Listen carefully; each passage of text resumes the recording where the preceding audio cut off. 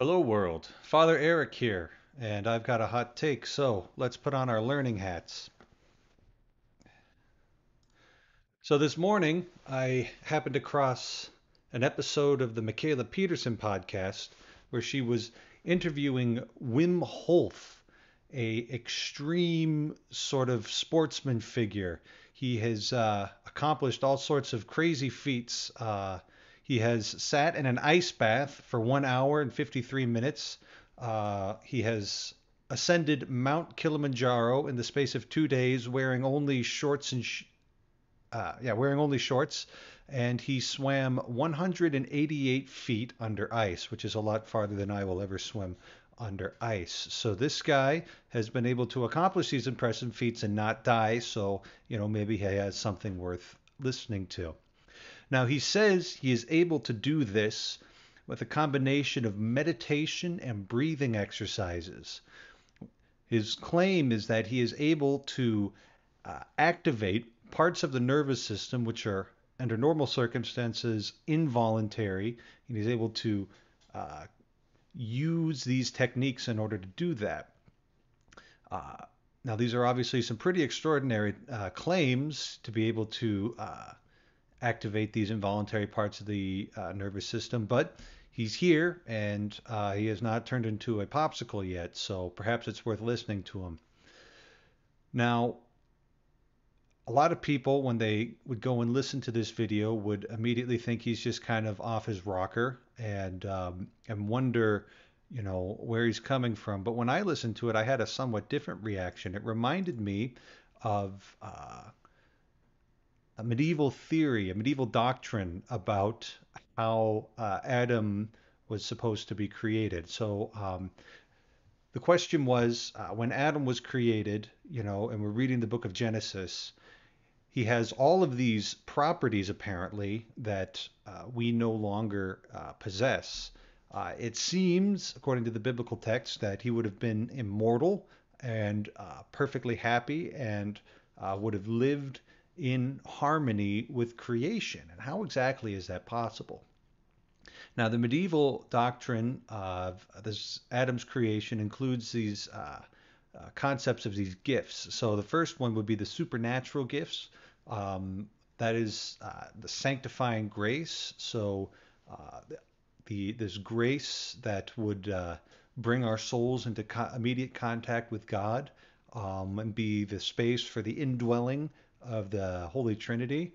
Um, and so this would be the exact same supernatural gift that we receive through faith, especially in the sacrament of baptism. So all of that grace that we have now, which was restored through Christ, Adam was created with. And then there's also this very curious concept of the preternatural gifts: infused knowledge, integrity, impassibility, and immortality. So, infused knowledge, St. Thomas Aquinas would teach that when Adam was created, he was given knowledge of everything in reality according to its fundamental principles. And so that's why he was able to name the animals, was because he already had this knowledge built into him uh, through that preternatural gift. The idea of preternatural is that it's something that comes from outside of human nature, but it is not above the order of nature itself. That's why we have that fancy word. So infused knowledge gave Adam the ability to to name the animals and to, even when he was created, already have knowledge of all reality according to its principles. He was also given the preternatural gift of integrity. And so there was this perfect harmony between the soul and the body, that there would be no dissension between the soul and the body. And as a result, Adam would have perfect dominion over his body. Uh, if you've ever sat near an entire tray of really delicious brownies, you know that you should probably only have one. You probably only need one, but that part of you is going to be, I want to eat all those brownies. Adam, according to this theory, would have been able to just thinking turn that appetite off. And any sort of appetite he would have had, he would have been able to control it perfectly with his reason, with his soul. Now, impassibility and immortality then would be effects of this integrity. So impassibility, that's the inability to experience any kind of suffering. And so, he would not have had this suffering and pain in his life on account of being able to sort of suppress it by nature of this perfect union between his body and soul. And then, since the soul was created immortal, God created the human soul and is naturally immortal. Since it would have this perfect harmony with the body, that immortality would extend to the body. And then finally, we've got the natural gifts. And these are called natural gifts because these are what human beings are, right? It's the essential to human nature to have this. And if you don't have a soul and a body, then you are not a human being. You are something else, a rational soul and a body. And so these are called natural gifts just because they're what constitute human nature. Now, the theory goes is that Adam was created with all of these, the supernatural, preternatural, and natural gifts. But when the original sin was committed, the supernatural and the preternatural gifts, which were not due to him according to nature, were taken away as punishment. So, what does this have to do with our rather extreme fellow here, Wim Hof, his feats of his seemingly superhuman feats with meditation and breathing exercises? Well, it seems that, and he has had some scientists work on him that, let's say he's in this ice bath, that he's actually able to consciously, through this breathing meditation and through these breathing exercises in this meditation, he's able to induce his body temperature to rise, right? So combating the the effects of the ice and therefore not becoming hypothermic, but being able to withstand these cold temperatures just by means of these breathing exercises and meditation. And moreover, there is some evidence to suggest that he's able to teach other people to do the same thing. So he's not necessarily a physiological wonder, but this is actually something that can be learned. It can be a learned behavior. Um, so that's a very interesting thing. It would seem to indicate, and I haven't fully explored his claims and followed up on the sciences, but that seems to mesh well with this medieval theory of the preternatural gifts, that the soul is supposed to have a very high level of dominion over the body, and that through some training, he's able to restore some of that.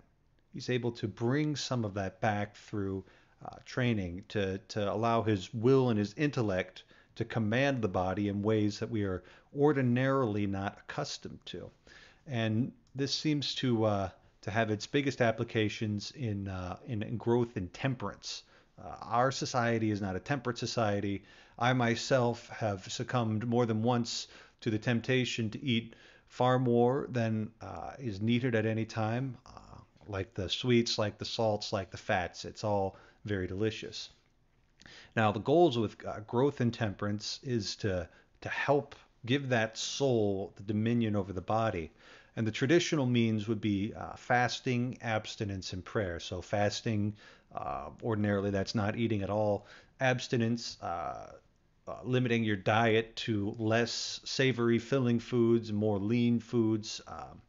And then prayer, prayer being that soul's contact with God, um, allowing you to, discipline yourself by means of grace. Um, should we be adding new means to our temperance package, to our disciplines which help us grow in temperance? Are these breathing exercises and cold showers, walking barefoot in the snow, are these things that we can try out? Well, I'm certainly kind of interested in trying out his method. Now, he is marketing his method with an app and a book.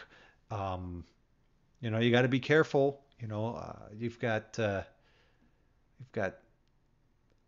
incentives to sell things, to sell books, to sell your ideas. And so, I'm not about to go take a dip in the river over there, which will be quite cold at this point, because I read that when this guy was 17, he just went and jumped in a cold lake, and that was the beginning of his journey. But I think there could be something to this.